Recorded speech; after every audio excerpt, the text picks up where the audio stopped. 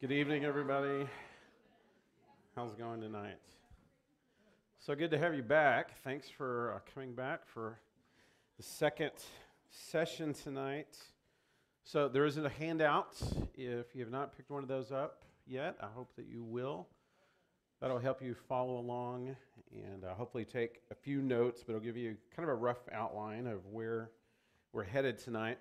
Before we dig in, let me point out another one of the books from the book table that I'd recommend. I'm not recommending that everybody read all of these, but you may want to pick one and just kind of use it. So this is Mark Noll's book, Turning Points, which is a look at turning points in the history of Christianity, the history of the church. Looks at 13 different ones, 13 different points in history that were turning points. It's quite well done, very helpful. I read 3 of the chapters from this book in preparation for tonight, and then next week, Brad is going to be teaching. We'll be looking at the medieval period. This book covers 2 crucial turning points from that time period. So it'd be helpful if you want something a little briefer to read than a full church history, then something like that you might find useful. So let's begin with a word of prayer tonight, and then we'll dig in. Father, we thank you once again for a day of worship and of celebration. We thank you, Lord, for a wonderful time in worship this morning and celebrating the baptisms of 7 young people committing themselves to discipleship and to following Jesus Christ. We thank you, Lord, for your word. We thank you for the joy that we have when we come together. And we thank you for this time, for this space, for us to do something a little more educational, where we're learning about the history of the church. In doing this, we're learning about the history of the world, the history of Christianity, and history that affects our own lives as well. And we're also studying how you have worked in history to preserve the gospel and to preserve your people and have brought us to this present day. And so we pray that you just bless this time together tonight. May it be edifying and encouraging and instructive, and help us in all the ways in which we need. And we'll give you the praise and the glory for that. We pray this in the name of our Lord Jesus Christ. Amen. Why study church history? And I want to begin with this quotation from J.I. Packer. It's giving us another angle on the answer to this question. J.I. Packer said, "Tradition is the fruit of the Spirit's teaching activity from the ages, as God's people have sought understanding of Scripture. It is not infallible, but neither is it negligible, and we impoverish ourselves if we disregard it." That's important for us to remember when we turn to the part of church history that we're looking at this evening. This is, of course, the second of 6 weeks. Last week we looked at the early church and really that period of the apostolic fathers and the apologists and the old Catholic fathers. We're looking at those first 300 years or so of church history. And in some ways it was one of the purest points in the history of the church. And tonight we're looking at this period that we might call the age of the Christian Roman Empire, because things really begin to change right around the year 300 or shortly thereafter. And there are lots of things that happen in this time period. There are lots of things that kind of begin to solidify in the church that will shape the church for the next 1,000 years or so, and things that we still live with today. There are perhaps things that we'll study tonight that you'll think, I really disagree with that. I don't think I like where that's going. And yet it's good for us to study these things because it helps us understand where the church has come from. It helps us understand some of the controversies that still frame our conversations today. And in some ways, it will help us have a better understanding of what the Scriptures actually do teach. And that will especially be true when we begin to consider the controversies surrounding the person and the work of Jesus Christ. Tonight, I'm dividing things into 4 parts, and we begin with what I'm calling the birth of Christendom. The birth of Christendom. And I almost feel like I need to start this section with a scroll, like the episode of a Star Wars movie that's giving you the state of the empire in order to understand what's going on. because we do have to understand something of what was happening in the Roman Empire before the conversion of this man Constantine, who eventually became the emperor of the Roman Empire, and the effects that that had on the church. And we could begin by looking at the persecution under Diocletian.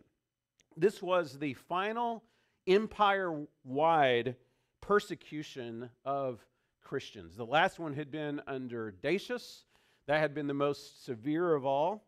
But Diocletian was concerned with a reorganization plan for the Roman Empire, and he divided the empire into 4 regions. These 4 regions were to be governed by 2 Augusti, assisted by 2 Caesars, and one of those 4 sub-governors was Constantius Chlorus, otherwise known as Constantine. He was over Spain, North and South Gaul, and Britain. And in 303, the Great Persecution began. It was at the instigation of one of the other sub-governors, Galerius, but Diocletian supported it. And he supported it because he wanted to suppress anything that would bring disunity, that would bring anarchy into the empire. He wanted to unify the empire. He wanted rule. And so a number of things were proposed, and some of this was carried out. Christian buildings were to be leveled. The scriptures were to be burned. Bishops were to be imprisoned, and sacrifice to the gods was obligatory. This was the persecution that happened in this decade, about a decade before the conversion of Constantine, which happens in 312. So Constantine, who had been one of these rulers, is gradually kind of working his way up into power. A little bit of context on Constantine. His father had been a Neoplatonist, but his mother had been a Christian. Her name was Helena. And Constantine, it seems, before a major battle at the Milvian Bridge outside of Rome, had a vision. And scholars debate exactly what this was. Was it a vision? Was it a dream? Was it made up? But it seems like he had some kind of legitimate religious experience, the vision of the Chi Rho monogram, which you have on your handout there. And it's really the 2 letters from the Greek alphabet that are the first 2 letters of the name Christ, or Christos in Greek. And he had a vision of this sign, or this symbol, and with these words, "Under this sign, conquer." And he was moved then to pray to the Christian God. He put the sign, this symbol, on the shields of his soldiers, and he won the battle. And from that point forward, he began to identify himself as a Christian, sort of. So here's the deal. He began to support Christians in many different ways, but he was not catechized, and he was not baptized until much later in his life, actually shortly before his death. So it seems like he wasn't fully Christianized. He was holding on to power, and yet he was sympathetic to Christianity. And so a number of things then happened that were very positive things. There were positive things that happened as a result of Constantine's conversion. And again, we don't know for sure like how legitimate the conversion was. Some people think this really was a legitimate thing. Eusebius is the one who wrote his biography, and Eusebius certainly eulogized Constantine and thought of him as a true Christian. One of the books I read kind of in preparation for this class, quoted from it last week, Alex Kreider's book, The Patient Ferments of the Early Church, believes that Constantine became a Christian, but only at the very end. Only near the end of his life was he really fully converted and finally submitted himself to baptism. But whatever the case, this change in Constantine and the policies that then he enacted brought about significant changes. Michael Haykin, in his wonderful book, Rediscovering the Church Fathers, another one I'd recommend, says the public embrace of Christianity by a Roman emperor, Constantine I, in the 2nd decade of the 4th century AD had such far-reaching effects that by the time he died, there was scarcely any facet of the public life of the empire or that of the church that was not impacted by his policy of official Christianization. Now, it's not that he declared Christianity the public religion. That didn't happen until Theodosius I, sometime later. But he did do away with the persecution of Christians. He outlawed crucifixion, and he began to build friendships and partnerships with Christians. And Constantine was concerned with unifying the empire. And so instead of viewing the Christians as a threat to stamp them out, he decided to join hands with them and let's help them, and let's use Christianity, let's use the church to bring unity to the empire. And so there are a number of great consequences from this, and some not so great. So one consequence was less persecution. The Edict of Milan in 313 brought an end to this empire-wide persecution of Christians. And apart from kind of a brief period under the Emperor Julian later, there really wasn't much persecution of Christians as there had been before. But this also meant that there was now state involvement in the church, and sometimes state interference in the church. And so Constantine is going to be a major figure as he calls the first of the great ecumenical councils, which we'll look at here in just a moment. But it also meant that Constantine and other emperors would be involved in church affairs from this point forward. And in fact, this would be the case until there was a little thing called the American Experiment, where there was separation of powers and the state could no longer have authority in the church. But for the next 1,000 years or more, really the next 1,200 years or so, there would be this kind of coalition between state and church, which is what we call Christendom. That's what Christendom is that there is this combination of Christianity with the powers of the state, where this becomes the dominant worldview. So you have state involvement in the church, but then along with that, you had a rise in nominalism and secularism in the church. Now, nominalism, that means people who were Christians, but Christian in name only.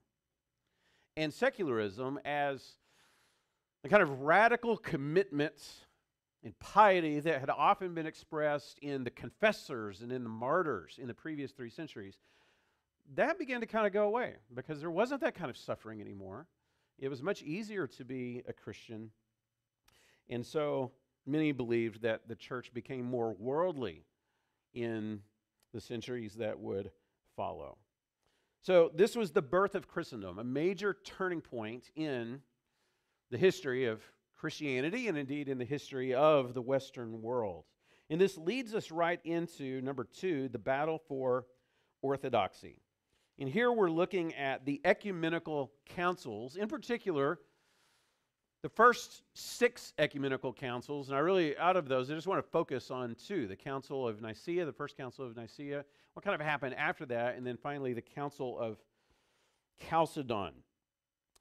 These ecumenical councils of the 4th and 5th centuries were, we might consider them the fire in which, and the hammer and anvil on which the church's confessional Christology were forged. Some of the most important confessional documents that ever were handed to the church came out of this battle, this controversy. And it was a time of controversy, a time of church controversy, a time of political turmoil and stress with leaders of strong temperament from very different cultures and opposing traditions who are standing toe-to-toe in the battle for orthodoxy. Now we just need to know, it's not that the church had not confessed the exalted nature of Christ. They certainly had. And I want to read to you an excerpt from Jaroslav Pelikan's wonderful book, The Emergence of the Catholic Tradition, a wonderful study on the development of church doctrine from the years 100 to 600. He says, the oldest surviving sermon of the Christian church after the New Testament opened with these words, "Brethren, we ought so to think of Jesus Christ as of God, as of the judge of the living and the dead." The oldest surviving account of the death of a Christian martyr contained the declaration, "It will be impossible for us to forsake Christ or to worship any other. For him, being the Son of God, we adore." The oldest surviving liturgical prayer of the church was a prayer addressed to Christ.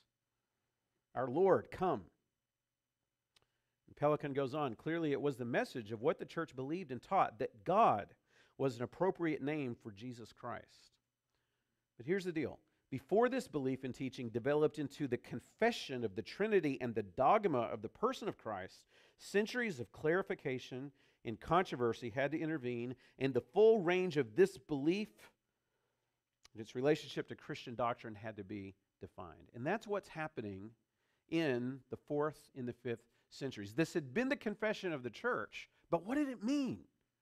What did it mean when we believe there's only one God? What does it mean to say that Jesus is God and can be worshiped as God, as the Son of God? What does that mean? What is the relationship between the one and the three? The one God and the three, Father, Son, and Spirit, the name into which people were baptized. What's the relationship between the one and three? And then what is the relationship between the person Jesus Christ, who is both divine and human? How is that to be formulated? That's what these councils were about. And the problem was simply this. The problem was that people could use biblical language. They could speak with the language of the Bible while teaching something which ultimately came to be judged as unbiblical. And folks, that still happens today. It still happens today where people use the name of God, they use the name of Jesus, they may even use the words Father, Son, and Holy Spirit, but what they mean by that is not what the Bible actually teaches by that.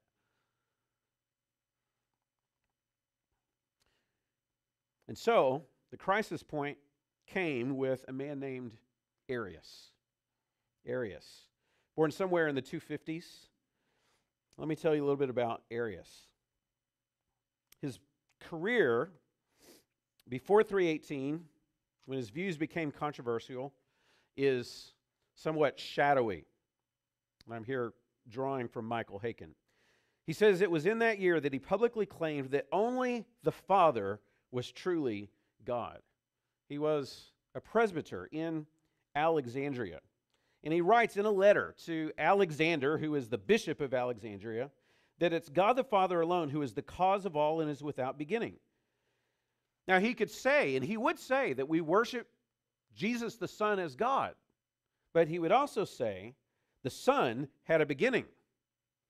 But God, the Father, had no beginning. He would say that the Son was the first one that God had created. He would go to the places of Scripture that talk about Jesus as the firstborn over all creation. So he was teaching that Jesus, the Son of God, was not equal to God. He wasn't the same as God. He wasn't eternal like God. He wouldn't say there was a time in which he was not, because he would say it happened before time, but he would say there was that in which Christ was not. There was a point in which Christ did not exist. And Haykin says what was especially difficult about this conflict was the slippery nature of Arius' views. He could call Jesus God, but what he and his partisans understood by this term was very different from what Alexander and his friends meant by the term. For Arius, Jesus was God, but not fully God like the Father. Arius did not consider him the eternal God, sharing in all the attributes of the Father. In Arius' theology, the Son is really a creature, though the highest of all creatures. Well, this controversy is going on. And through a series of course, relationships and conversations and events, much too complicated for us to cover all of it tonight, Constantine, trying to unite the church in order to unite the empire, calls a council. And it will be in this place, Nicaea, in 325, where 200 to 300 bishops are present, and they're debating these issues, the doctrine and the teaching of Arius. And this is another turning point in the church, because this is the first time where there's a council that is to be binding on everyone, to be binding on all of the church. And it's not just that a confession of faith was to be made by those being baptized, but now all the bishops are expected to line up under whatever this consensus is. And the consensus is the first version of the Nicene Creed. It's not the version we used this morning. That will come a little bit later, but it was some of that, and it was clearly ruling out Arianism. So Arius and Arianism was considered ruled out. This was unorthodox. This was heretical. He was no longer to be supported. Now, what happens in the years that follow is more controversy. And it's more controversy because there hadn't been actually enough clarification, enough definition, and so other things are beginning to slip in now. And one of the primary figures in this debate that will happen for the next number of years will happen under Athanasius, or kind of surrounding Athanasius. Athanasius was actually at the Council of Nicaea. He was not yet a bishop. He'd been an assistant to Alexander. He was also from Alexandria. But when Alexander dies, Athanasius becomes the bishop. And again, there's political things that are happening at the same time. So Constantine, in a number of years, will die in 337. And it's interesting what another one of these scholars, this time Everett Ferguson, says. He says, in spite of all his rhetoric about restoring unity to the empire, the rule was divided among his 3 sons. All right, so he had been the sole emperor, but he dies and he divides the kingdom again. This is kind of funny. He says he may not have been consistent in his policy of unity, but he was constant in naming his children. Constantine II received Spain, the Gauls, and Britain. Constans received Africa, Italy, and Illyricum. And Constantius II received the East. He also had a daughter. Anybody want to guess what the daughter's name was? Constantinia. And my guess is if he had a dog, he had a dog by that name as well. And he got a new capital out of the whole bargain, and he named it Constantinople. Well, the problem is that after 340, when Constans took over in the west, and Constantius overcame him a few years later, 350, so you got brother against brother. Eventually, the one that ends up in charge of everything is sympathetic to Arianism. And so what that's going to mean is that these politics happening both outside the church and inside the church is going to mean that for Athanasius, for the rest of his life, sometimes he's going to be in and sometimes he's going to be out. And this will lead to him being exiled, kicked out of Alexandria 5 times. 5 exiles. And when he's exiled, he's running off into the desert, he's in hiding, he's living with the monks, who we'll talk about here in a few minutes, but he's writing feverishly. And it's literally Athanasius against the world. Athanasius contra mundum. That's what that phrase means. Athanasius against the world. And it seems like the tide is turning. It's going back to Arianism, but he's writing feverishly, trying to defend the orthodoxy, the definitions that had been settled at Nicaea. And one of his classic books was a book called On the Incarnation. Well, alongside him, there are a few others that help in the battle. Some of these would be in the next generation, but they're helping in the battle. And these are the Cappadocian Fathers. And I'm not going to spend much time on these, but just briefly tell you who they are. You've heard me mention some of these before, the Cappadocian Fathers. They were fathers. They were in this region of Cappadocia I believe that's in Asia. And there's 3 of them. Basil of Caesarea. Basil of Caesarea was one of the primary opponents of Arianism, and he wrote one of the first and most important books in the history of the church on the Holy Spirit. It is a full-length treatise defending the deity and the distinct personality of the Holy Spirit. And he's writing against a group of people that were essentially known as the Spirit fighters. They were fighting against the idea that the Spirit was truly God. These were the Pneumatomachians, Spirit fighters. And so he's writing against them. He's writing against Arianism. And he says, we should never divorce the Paraclete from his unity with the Father and the Son. For our mind, when it is lit by the Spirit, looks up to the Son, and in him, as in an image, beholds the Father. He wanted to hold the 3 in unity together, Father, Son, and Spirit. Basil's younger brother was Gregory of Nyssa. And Gregory of Nyssa gives us the formula, one essence in 3 persons. A formula that will then be used.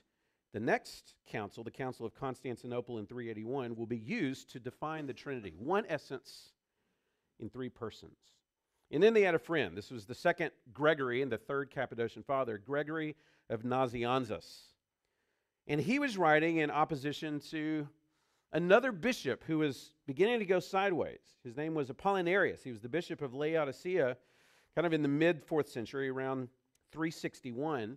And Apollinarius believed in both the humanity and the deity of Christ, but in a modified way. He believed that Jesus had a human body, but instead of having a human soul, Apollinarius believed that he just had the divine soul that inhabited the body. So he had a human body, a human exterior, but an entirely divine interior. He didn't have a human soul. And Gregory of Nazianzus says, no, this is not sufficient. If Jesus didn't have a human soul, then he couldn't have accomplished a full redemption for real human beings who are both soul and body. And he said, that which he has not assumed, he has not healed, but that which is united to his Godhead is also saved. And so they're fighting these different battles. Well, there'll be another council that takes place in 381, and this is the Council of Constantinople. And you can see in a chart here, and I won't go into detail on all of this, but this will kind of help you see the kinds of heresies, the names of the heresies that were being addressed in these first 6 councils, and then the contribution of each one of the councils to confessional theology. Nicaea dealt with Arianism and stated that the Son has the same divine nature as the Father, the two being one God. But there were still these other errors that were out there, and so the next council clarifies it. This is the Council of Constantinople, and the creed that we use this morning in our worship is really the Nicene-Constantinople Creed, with just one addition that came sometime later, the Filioque Clause, where it says that the Holy Spirit proceeds from the Father and from the Son. And that's added in the late 6th century. But this council clarifies that the Son is a distinct person from the Father and is incarnate with a human body and soul, and also clarifies the deity and the distinct personhood of the Holy Spirit. Well, more controversies will arise. There's a controversy, and essentially these are between those bishops and those leaders and theologians who are from Alexandria on one hand, and those who are from Antioch on the other. And they had two different emphases. In Alexandria, the emphasis was the Word incarnate as the Word in flesh, and they were concerned with the unity of Christ, and they would speak of Mary, the mother of Christ, as Theotokos, the God-bearer. This is the mother of God. But those in Antioch were objecting to that. They were concerned with the humanity of Christ, the Word united with a human being. And they wanted to say, no, Mary is not the God-bearer, she's the man-bearer. She bore the man, she didn't bear God. But what's happening is there's this attempted division between the human and the divine natures of Christ. And so it takes another several decades for this to get hammered out. And finally, you get a statement in 451 in the Council of Chalcedon, where both of these ideas are being dealt with, and a council that kind of brings everyone together with a new consensus statement. And I want to read to you this statement. It's on your handout there. This is one of the greatest statements of confessional Christology that has ever been produced in the history of the church. It's pretty short. You can read along. They said, "We then, following the Holy Fathers, all with one consent, teach men to confess one and the same Son, our Lord Jesus Christ, the same perfect in Godhead and also perfect in manhood, truly God and truly man." Okay, so they're affirming the two genuine natures of Christ, of a reasonable or a rational soul and body. So against Apollinarianism, he says he's got a body, but he's got a human body, but not a human soul. And they're saying, no, he has a rational soul and body, consubstantial with the Father according to the Godhead. So against Arianism, against those who are saying that his nature was not the same as the Father, and consubstantial with us according to the manhood. In all things like unto us without sin, begotten before all ages of the Father according to the Godhead, and in these latter days for us and for our salvation, born of the Virgin Mary, the mother of God, Theotokos. And the reason they could say that Mary is the mother of God is because the two natures are united in one person. The person who was born of the Virgin Mary is a human divine person. And he was truly God. And so they affirmed this. In all things like unto us without sin, begotten before all ages of the Father according to the Godhead, and in these latter days for us and for our salvation, born of the Virgin Mary, the mother of God, according to the manhood, one and the same Christ, Son, Lord, only begotten, to be acknowledged in two natures, inconfusedly, unchangeably, indivisibly, inseparably. This is countering another heresy that was wanting to say that the natures are not distinct, but they're combined into a new kind of nature, or into one nature. This was called Eutychianism. The distinction of natures being by no means taken away by the union, but rather the property of each nature being preserved and concurring in one person in one subsistence, not parted or divided into two persons. Now that's countering another heresy, because there are some who are going so far as to say there's actually two. There's Jesus the man and there's Christ the Word. It's two different persons. And they're saying no, there's not two persons, there's one person. Two natures, but united in one person. Not parted or divided into two persons, but one and the same Son, and only begotten, God, the Word, the Lord Jesus Christ, as the prophets from the beginning have declared concerning him, and the Lord Jesus Christ himself has taught us in the creed of the Holy Fathers, has been handed down to us. That's a very careful statement. That's a very precise statement of Christology that is showing us that Jesus is one person, Jesus Christ, the incarnate Son, the Word made flesh, one person with two natures. He's truly man and he is truly God. Well, the councils go on, but let me just make one final comment here before we transition to the next point. One of the things to note here is that the language that's used in the creeds is actually language that largely had been crafted from the careful work of some of the theologians who went before. So, the language of the Revised Nicene Creed from 381, the Nicene-Constantinople Creed, a lot of that language comes from Athanasius and from the Cappadocian Fathers.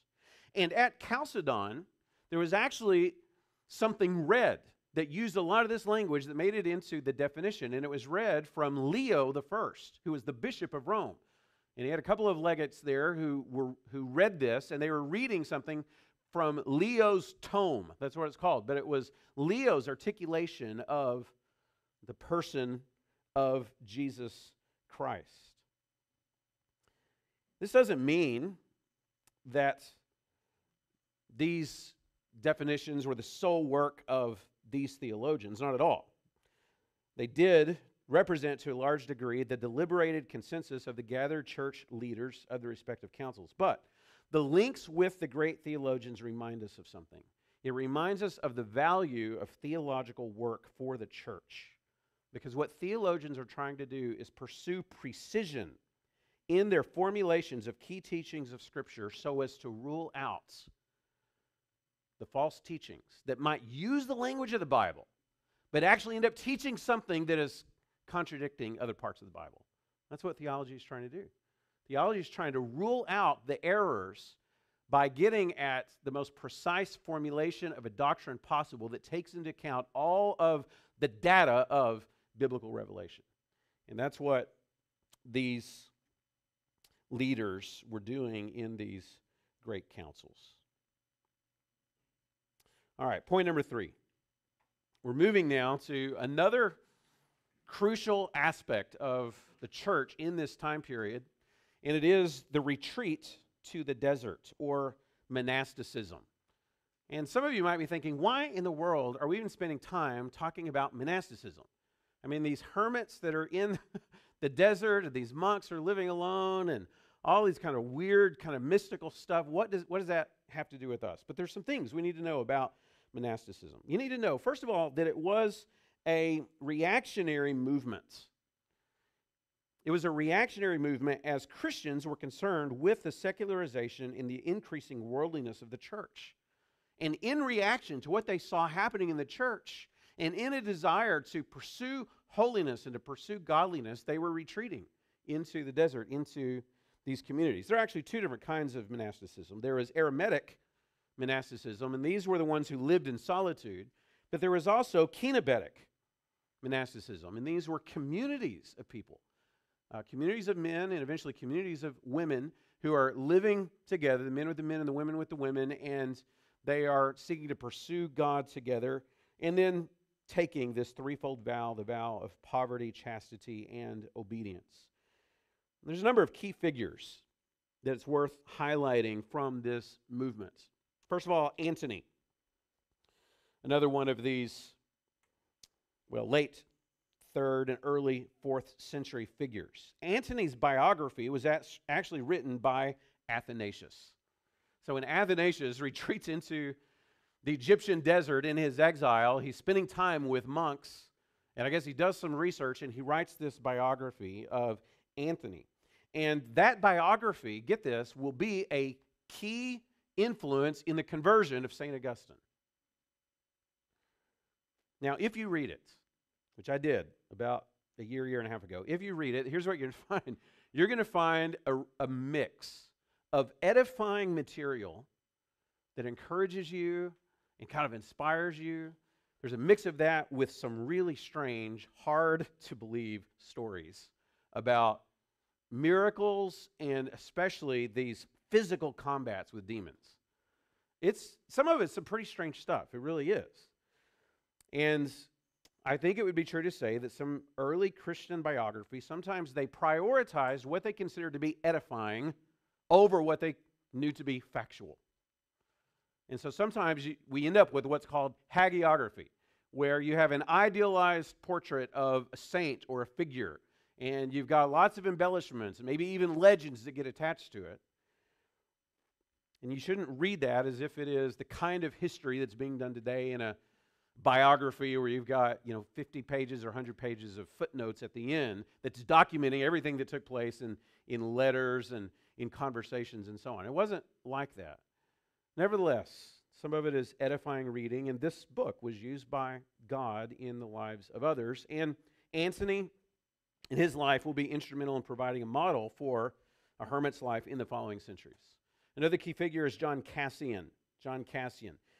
He introduced Egyptian monasticism to the West, and he left behind some books called the Conferences and the Institutes, which are filled with helpful insights on sin and on virtue. Then you've got this strange figure, maybe you've heard of this one, Simeon Stylites. Simeon Stylites. He was a Syrian ascetic who, get this, lived on top of a pillar for 37 years. People would put food in a basket. He'd pull the basket up to the top. He'd eat his food. And people would they would travel, gather all around to see and hear from Simeon Stylites. The Greek word style means pillar. And stories like these kind of stand out when you read about the monks and the monastics, and they show you just how strange people can be. Like, there's some really strange stuff that happens in the history of the church. But that wasn't most of the monks. That wasn't most of them. There were many monks who were simply trying to be faithful Christians, making these serious commitments to Jesus Christ, and a lot of times they were then involved in the life of the church. So Basil of Caesarea, that I mentioned a few minutes ago, was actually a monk, and he founded his own monastic order that became very influential. And then a couple of centuries later, Benedict, the founder of Western monasticism, wrote the Rule of St. Benedict, which was a foundational text for shaping monastic life for the centuries that followed, and even down to this day. Now, let me acknowledge, certainly there were errors that came out of monasticism. On one hand, like one of the things that kind of grew out of this is this sense of a two-tiered Christianity. So you've got all the ordinary people who are trying to earn a living and have families and just kind of do ordinary life, but you've got the really, really devout, holy people who are retreating to the desert, and they're giving up marriage, they're giving up sex, they're giving up possessions, they're taking these vows, and these are the really, really spiritual people. And that kind of two-tiered Christianity kind of grows out of the monastic movement. Certainly some of the monastics in many of the fathers from this period of church history had an overly negative view of many good things in creation. They had an overly negative view of sometimes marriage and certainly of sex within marriage. Sometimes they had an overly negative view of other kinds of things as well. They didn't quite have a grasp on the goodness of the created order. So there's errors for sure. But I want to point out some benefits because whether you know it or not, you today are a beneficiary of what the monks did. Okay? And I want to point out 4 things. First of all, scholarship. The preservation of sacred texts. Do you know that it was the monks in their monasteries who are largely responsible for copying and preserving the Bible? So that now we have hundreds and hundreds and hundreds of manuscripts, right, of different parts of the Bible, hundreds of manuscripts and other old texts, and a lot of these were copied by monks, kept in monasteries, preserved over the centuries for us. Also, spirituality. The monks give us some helpful things in spirituality. 2 things in particular were fixed hour prayer, the 7 daily hours. Some of you maybe even use this. The idea was based on Scripture, Psalm 119, 164, 7 times a day I praise you for your righteous rules. And you can see in the sidebar what those times were in the mind of Benedict. And it's interesting that even the reformers, when the reformers get on the scene in the 16th century, John Calvin actually takes some of the writings and the thinking of the monastics, and according to various people who have talked about this, what he essentially does is he democratizes it. He tries to make this for everybody. And if you read carefully Calvin's writings, Calvin actually wrote prayers to be prayed at different times of the day. And he wasn't doing this just for the monks. He was wanting to do this for every citizen in Geneva because he wanted them to build their life around prayer. Also, the 7 deadly sins I mentioned this morning. The 7 deadly sins are really formulated by the monks, beginning with the 8 thoughts, the 8 deadly thoughts or sinful thoughts, or the 8 demons, as sometimes they were called. And eventually that list gets reduced down to 7 by Gregory the Great. So they give us certain things in relationship to spirituality. Number 3, theology. Monks were the primary theologians from 600 to 1500. Listen to this. This is from Jaroslav Pelikan. I thought was quite an interesting insight. He said, during the years 100 to 600, most theologians were bishops. From 600 to 1500 in the West, they were monks.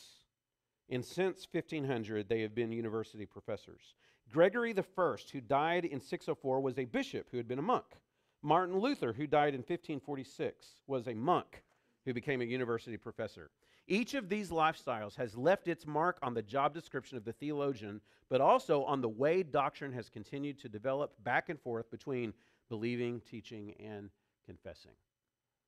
That's important for us to know. And some of the theologians we've covered tonight and some we're yet to talk about, including St. Augustine tonight and Thomas Aquinas next week, were monks who were doing theological work. And then finally, a 4th thing we could appreciate about the monastic movement was their concern with mission. It's something of a misnomer to think that the monks just retreated into the desert, didn't care about anybody. The fact is they were a force for evangelism and for mission and for doing good deeds and trying to help and to serve people. And Mark Adole says, if we pray for the success of Christian missions, we ask for blessing on enterprises pioneered by the monks Patrick, Boniface, Cyril, and his brother Methodius, and Raymond Lull. And he gives the time periods for each of those times. You might remember Patrick, at least, because we celebrate St. Patrick's Day. Well, Patrick was this guy who'd been a slave in Ireland, right? And he escapes, and then he goes back and he takes the gospel to Ireland and does tremendous mission work. He lived about the same time as St. Augustine, and he also left his confessions behind. He left a confession behind, and you can read a lot about St. Patrick. So there are things about the monks for us to appreciate.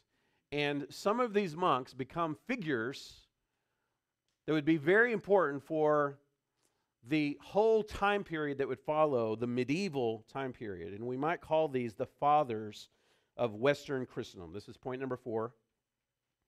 The fathers of Western Christendom, otherwise known as the 4 doctors of the church.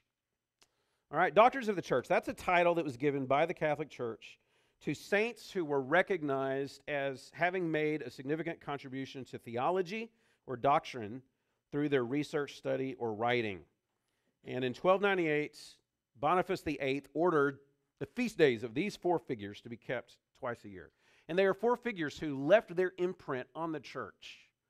And I just want to talk about them briefly. First of all, and most brief of all, Jerome. Jerome is best known for his Latin translation of the Bible, the Latin Vulgate. And this was the Bible for the church in the West up until Erasmus put together his Greek Testament, and then you've got the invention of the printing press, and then in the 16th century with Martin Luther and William Tyndale and others, the Bible begins to be translated and printed in the vernacular language of the people and distributed.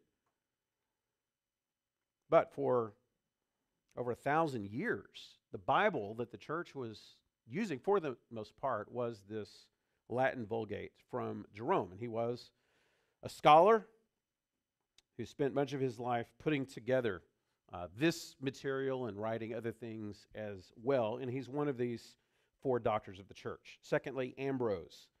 Ambrose was the bishop of Milan and was an opponent of Arianism during those Christological controversies. So we're walking back just a little bit in the 4th century. And one of the things Ambrose was famous for was his hymn writing and the way he affected worship in the church. And he left behind what are known as the Ambrosian hymns. Now, there's a couple of them. There's one that we have actually used, not so much singing, but we've used as a recitation, as a confession. It's called the Te Deum, and it's possible that Ambrose wrote that. It's certainly cataloged with the Ambrosian hymns. The authorship is disputed. But one we know he did write is called Come Redeemer of the Earth. This is an English translation, of course, of this hymn. But I want to read it to you, or at least a portion of it to you, because I think you'll see how he encapsulates the Christology that had been hammered out in the years of these Christological controversies, and he puts it into poetic form. Come, thou Redeemer of the earth, and manifest thy virgin birth. Let every age adoring fall. Such birth befits the God of all. Begotten of no human will, but of the Spirit. Thou art still the Word of flesh. The Word of God, in flesh arrayed, the Savior, now to us displayed.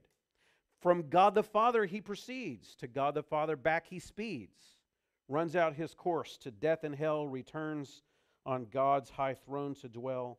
O equal to thy Father thou, gird on thy fleshly mantle now, the weakness of our mortal state with deathless might invigorate. O Jesus, virgin born, to thee eternal praise and glory be, whom with the Father we adore, in Holy Spirit evermore. Amen. And probably it'd actually be a singable song. It's giving us the doctrine of the 3 in 1, the 3 persons united in one being, and it's giving us the doctrine of the 2 in 1, the 2 natures united in the one person of Jesus Christ. It's right there in the Ambrosian hymn. There are other things that Ambrose did as well.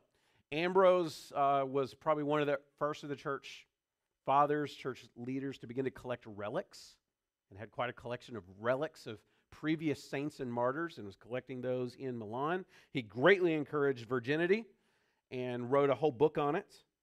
And he was, according to Michael Haykin, a pioneer in new ways of thinking about the Lord's Supper.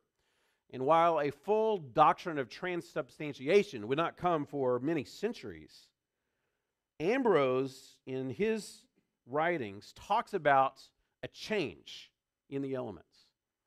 And it's one of the first places where we find that kind of language, where the early church fathers would certainly speak of the Lord's Supper as if there is a real presence. If Christ is present in the supper, which I personally believe.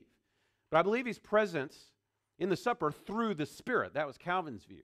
But Ambrose is suggesting a change in the elements themselves And that eventually, of course, gets developed into the Roman Catholic doctrine of transubstantiation, where the elements are changed into the body and the blood of Christ, or the substance but not the accidents of the elements transformed to the body and blood of Christ. But Ambrose is probably most famous for something else, and that is his role in the conversion of St. Augustine, who is the third of these fathers for us to consider. Augustine's story is well known, and I've told it many times here, and maybe you've heard me tell it before. He recorded it in his book, The Confessions. The Confessions, which was in many ways the invention of spiritual autobiography. And in fact, we have The Confessions for sale in the bookstore, a wonderful translation by Maria Bolding. Read this a number of years ago. And I've read several translations of the Confessions, but this one is particularly good. I would greatly encourage you to read it. It's a beautiful, beautiful book.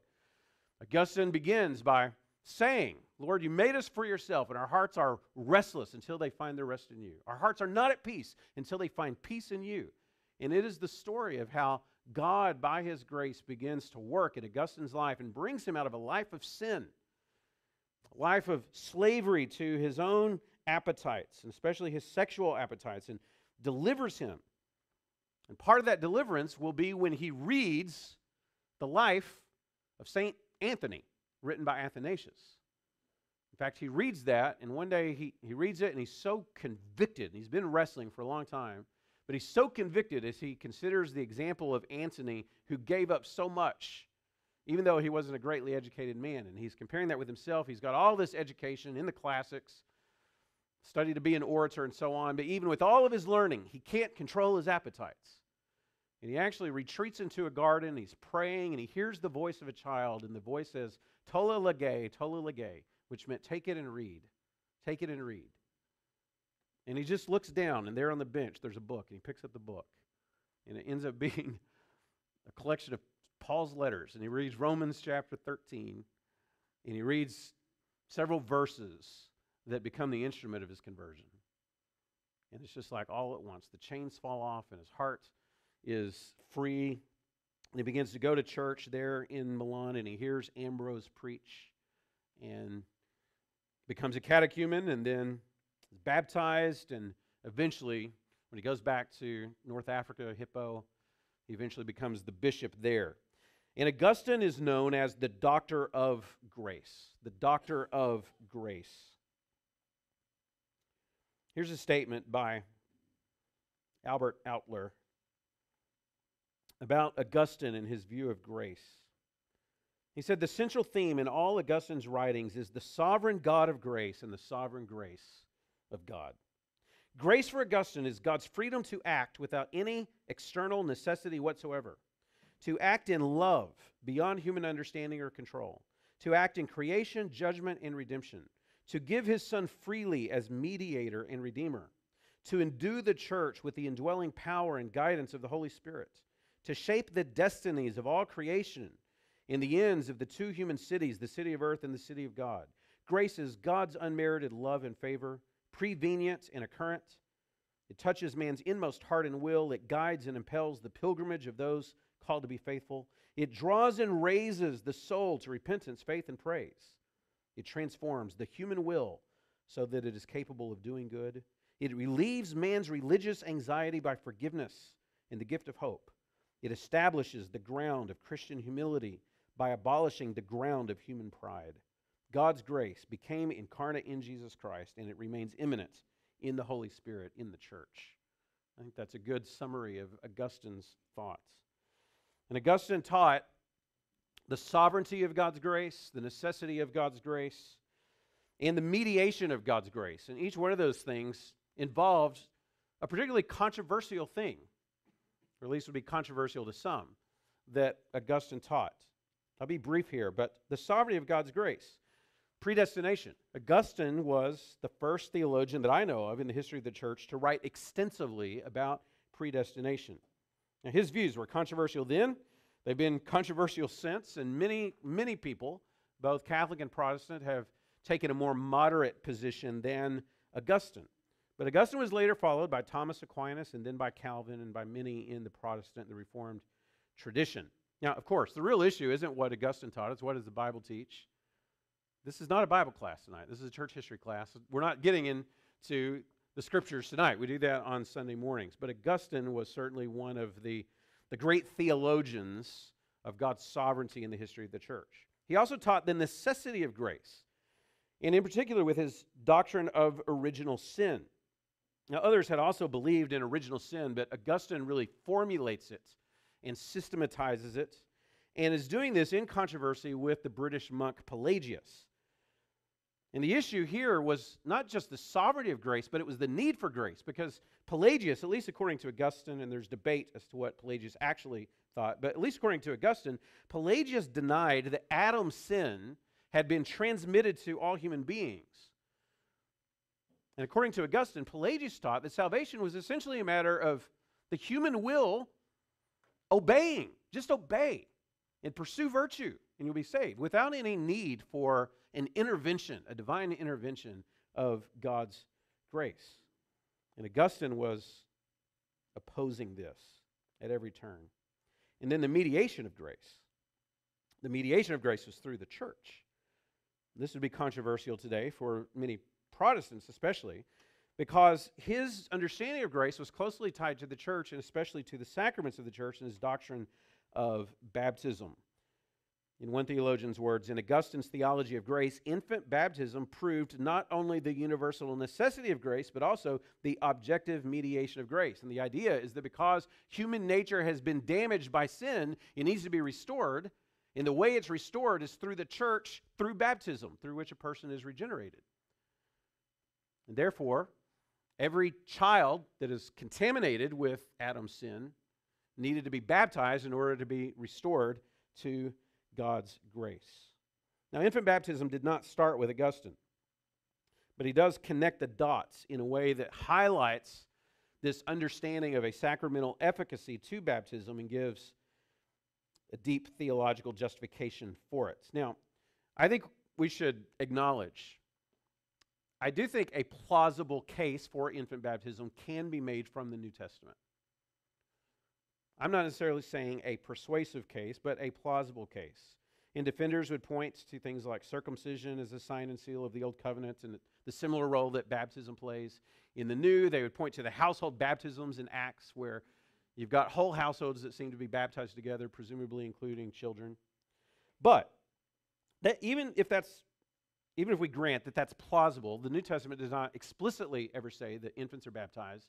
And in fact, the very first reference you have to infant baptism in church history is Tertullian, who is against it. And then Tertullian's successor, or at least a few years later, Tertullian of Carthage and then Cyprian of Carthage, Cyprian defends it. But Augustine, of course, really brings it to the fore. I'm almost done. A couple more comments here. Everett Ferguson says, in the Augustinian-Pelagian controversy, infant baptism was a principal support for the doctrine of original sin rather than the other way around, since baptism was universally recognized as for the forgiveness of sins. With the victory of Augustine's arguments, original sin became the reason for infant baptism in the Western Church. Now, that would not be the case for many Protestants today who practice infant baptism. Most Presbyterians would deny that baptism in any way conveys saving grace in and of itself. They would deny the regenerating efficacy of baptism. They would say it's a sign, but it has to be connected with faith in the heart. But you can see how Augustine's view is shaping the church. I mean, that's my point here, that these four men who leave a legacy, they leave a legacy that shapes the dialogue and shapes the church and shapes Western Christianity in the whole medieval period for hundreds and hundreds of years. And then finally, under Augustine, we should consider for just a moment his magnum opus, The City of God. It's been called the climax of Latin apologetics and the blueprint for the Middle Ages. It was Augustine's apologetic response to the fall of Rome. And the accusation was that because Rome has turned Christian, the old gods have abandoned Rome, and that's why Rome is falling.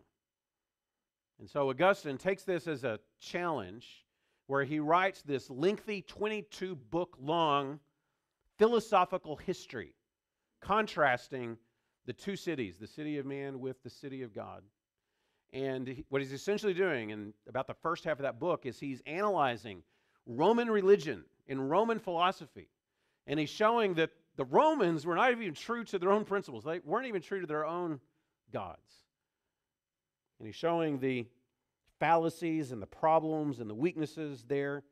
And then, in the second half of the book, he's looking at the origin and the history and the destiny of these two cities, the city of man and the city of God. This book, The City of God, is a cornerstone of Western thought that addressed many theological, philosophical, and ethical issues, and a lot of things we take for granted today. So, for example, Augustine is the first Christian to formulate anything like a just war theory, and he does that in The City of God. It's tough reading, but worth your time and attention if you've got the heart for it. Finally, one more father to continue to consider, and that's Gregory the Great. Gregory the Great. And now we're getting to the end of the 6th century. Gregory has been called the last of the church fathers and the first of the popes. Now, there were precursors to this, including with Leo sometime before. But it seems that the papacy kind of begins to harden more and more into an institution, and partly under Gregory. He's also been called the father of Christian worship because he shaped the liturgy of the Roman Church for many years. He was involved in mission, the Gregorian mission, as well as with the worship, the Gregorian chants. Like all of this comes from Gregory the Great. He did wonderful pastoral writing, a book I have in my library called The Book of Pastoral Rule, and it's essentially a pastor's manual, and it's actually quite good. It's very good material on how to do pastoral work. And I rather like the comment of John Calvin, who greatly admired Gregory, and he called him the last good pope. Now, whether that's the case or not, you'll have to come back next week to find out, where Brad digs into it. But my point in bringing up Gregory is that he is one of these four doctors, and the papacy, as it would come to be understood in the medieval period, was, at least to some degree, shaped by Gregory the Great.